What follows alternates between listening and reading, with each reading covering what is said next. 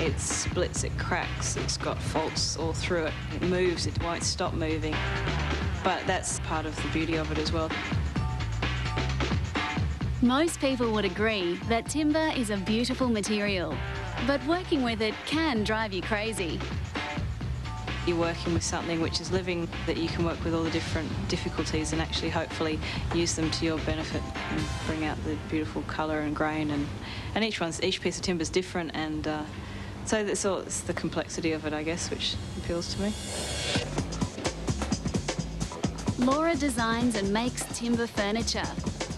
Later in this program, we'll see how she makes a wooden screen. But first, she has a client to see about an outdoor bench. So outdoor furniture has to be made a certain way because it's going to age and weather in the elements. The piece that we deliver on the day is going to look distinctly different from how it's going to look in 2, 3, 5, 10 years' I think time. that's what we were looking for, something that will age very nicely. Yeah. Timber that will not dry and crack, and it's just... Yeah. Australian eucalypts are very good for that. We should be able to find something that looks really beautiful. Okay. The main thing to keep in mind is that it's better to have a slatted top because as the timber expands and contracts with the ageing, it's prone to splitting open, so it's better to start with a slatted top. Did you have an overall idea of dimensions? Well, it need to be able to seat 2 people comfortably, or 3 with a squeeze. And so if you're going to have something... Not too chunky.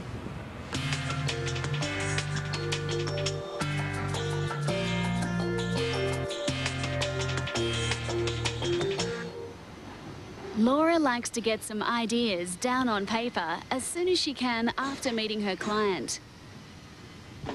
She starts with some rough sketches based on her notes. If it's a piece built to a client's specification, the function is the most important to me. Because at the end of the day, if the piece isn't used regularly and people don't enjoy using it, doesn't succeed as a piece of furniture. I also tend to want to make pieces that are going to age nicely because I don't believe that timber should be consumable. I don't believe that, furniture should be a consumable, like a fashion item. I don't want my furniture to be like that. I don't think it's right.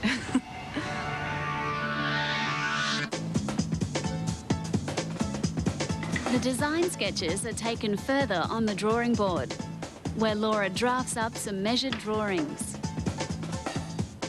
The drawing process helps you understand how much timber you're going to need. The quoting process actually makes you quantify. I'll be able to phone up the timber yard and say I need 1 piece of 1.5 length black butt in 300 by 50 mil. I prefer to go to the timber yard so that I can actually pick through the timber and find a piece that I like. It's one of the basic things, is making sure that you choose the right timber for the job. It's not just about colour or grain, although that does come into it. It's about everything. It's about the price of the timber, the availability, the ethical implications of what timber you use. I'm making an outdoor bench seat, and I was thinking about tallow wood. Yeah, well, tallow wood would be the perfect choice. Weathers beautifully. To a nice grey, nice silvery grey. Yes, it will do. And it'll last sort of a lifetime. And what lengths are you chasing? I need 2. Well, if this is 300, I'd need 2 pieces at 1.5. 2 pieces at 1.5. Okay. Well, this one here looks fairly clean on that face. Yeah. Let's have another look at the other face. It doesn't really need finishing, does it? Because it's got so much oil in it. That's exactly right. The oil within the timber is what will sort of make it age beautifully. That one there, that board there's just got a little bit of muck in the under face there. But what we have got. 1.5 to the centre of that, so it's probably no good from that end. No. But we can probably get 1 off this end. And then we'll just have a look at another board if you like.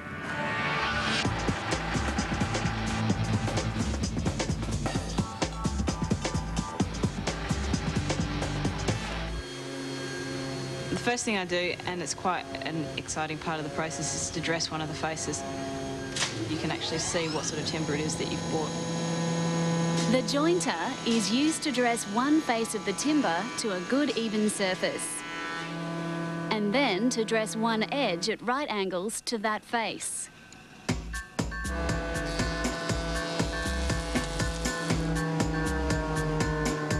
What you need is to get a really good 90-degree angle off the jointer.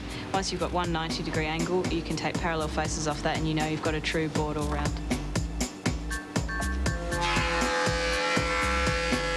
The thicknesser is used to dress the opposite sides of a piece of timber parallel to each other. The end result is a board that is smooth and square on all sides.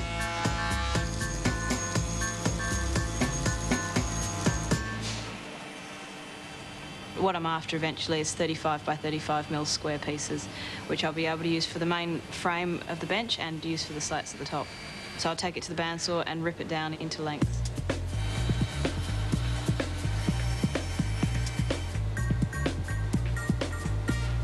I've dressed it all round so it's got 4 clean faces.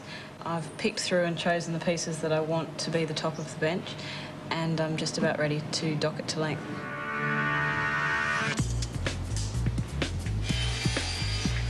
The square pieces are docked to length on the table saw.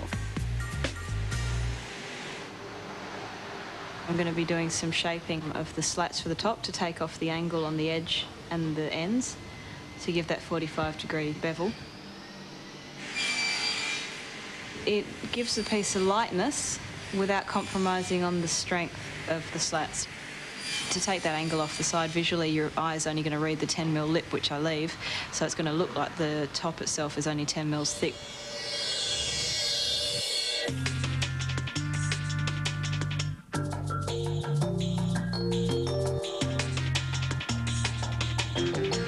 Well, I've docked all the pieces to length, so we've got 4 legs, 4 short cross members, 2 pieces which will be used, I'll be putting cross-halving joints through which will support the top, and 3 long pieces.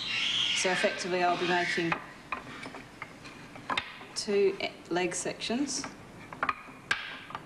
with mortise and tenon joints through here, and then I've got the 3 long sections which are going to support the top through there.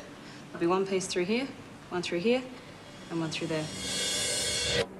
The type of joint that Laura uses to put the main frame of the bench together is the mortise and tenon.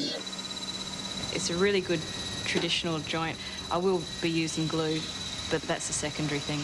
The main force of the joint is going to be the mortise and tenon.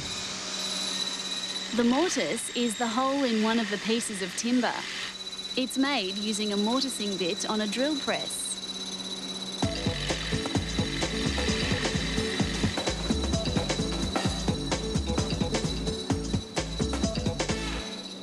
The tenon is the tongue on the other piece of timber that fits into the mortise.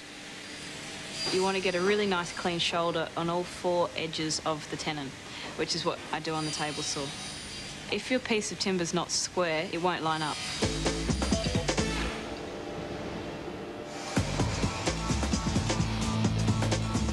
You then take it to the bandsaw and cut the cheeks off, which will leave you with the tenon.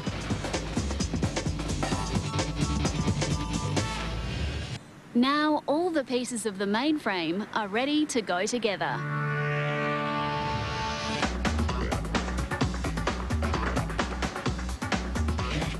In this case, I'm going to be using epoxy resin, which is a 2-part glue. The main reason I'm using that glue is because it is an outdoor piece. It's going to have to be a very, very strong glue that's going to wear well. The qualities that we've chosen the tallow wood for, the fact that it's going to weather well and it's got a high wax and oil content, it actually works against us when coming to glue because it's difficult timber for glue to penetrate.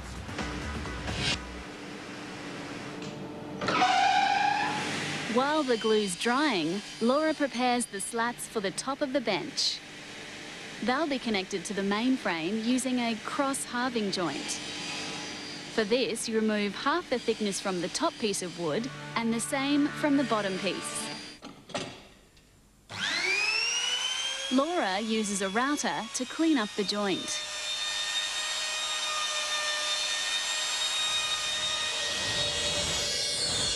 When the 2 pieces come together, one fits snugly into the other. The most important part of the top is the cross-halving joints on the support rails.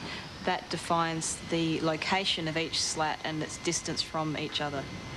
I put them together, make sure it's a nice tight fit, and I'll pre-drill and screw from underneath, just as an extra precaution.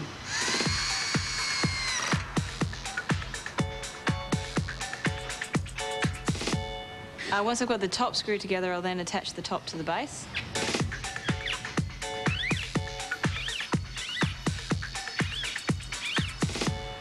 Usually I'll put a coat of grapeseed oil just to give it a shop finish so that when I deliver it to the client it looks beautiful and shiny.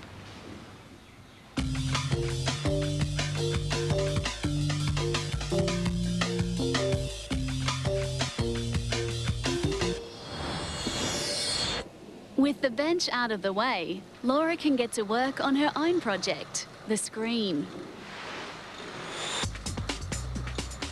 It's called the Barcode Screen because it looks like a barcode, but it was also through driving out on the freeway and going through gum forests and seeing the trees as they line up, and as you go past the car, you know, you see this sort of slatted effect. Laura's back at the timber yard, looking for the right wood to use for the screen. It's an indoor piece, so it's not going to weather in the same way. As there's no glued joints, I am able to use timbers which traditionally are difficult to glue. And some of these timbers have what some people would consider faults in there's a big range of colour difference or gum veins through it, which actually, in the case of the screen, is going to give it a much more visual interest. Yep, absolutely. Well, black butter would be fantastic for what you're trying to do. Now, as far as no finishing goes, you mean no oil? I thought I might put a little bit of maybe China wood oil on it, but no sort of nitrocellulose or polyurethane. Yep, and it's staying inside? Yeah. Yep, black butter will be fine. The other bit I need is to know that the boards are going to be really nice and straight. Mm-hmm. How they look down the line? That looks good. Looks fine.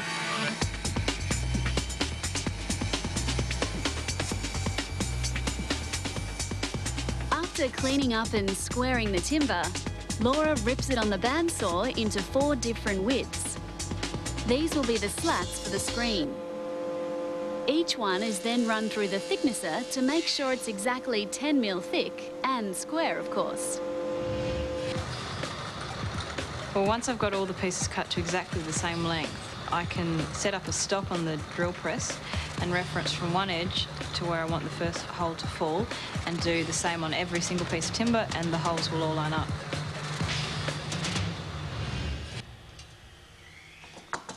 It's a few hundred holes later, and now all the pieces are clamped together so they can be sanded. They also have to be arrest, which means sanding along their 4 edges to remove the sharp corners. Finally, Laura can start threading the stainless steel cables through the timber slats. There's little rubber spaces in between each piece of timber and differing numbers of rubber spaces in between. So it's a random process.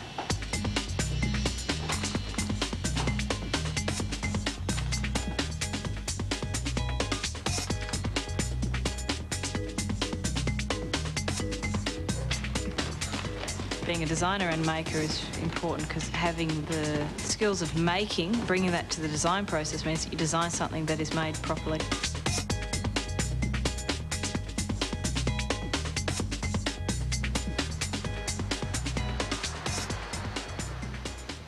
There's something nice about being involved in the whole process from beginning to end, from going to the timber yard to opening up the timber to making the joints and sanding it and finishing it and packaging it up and getting it out of your workshop at the end of that process and delivering it to the client. That's just really nice to be able to be part of that whole process.